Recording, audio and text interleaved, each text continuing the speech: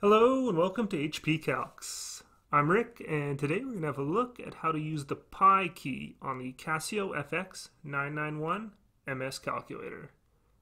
To do this, we'll be using the shift key, looks like this, located here, as well as the exp key with the secondary function of pi, located down here in the middle at the bottom.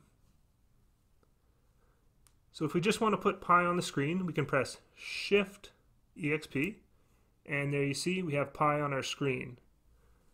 So we can use this to solve a lot of different equations.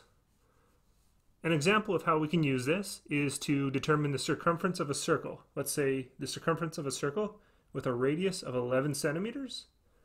Well, we know that circumference is equal to 2 times pi times r. And then we know our r is radius of 11 centimeters. We can enter it as 2 times shift pi, there's the pi on the screen, times our 11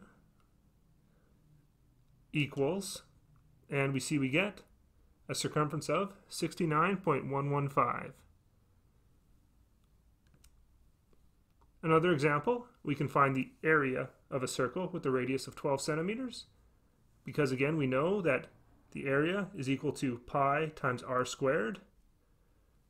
So shift exp for our pi, there we go, times our r, which was 12, square it, there you go, pi times r squared equals, and you can see we get an area of 452.3893, etc.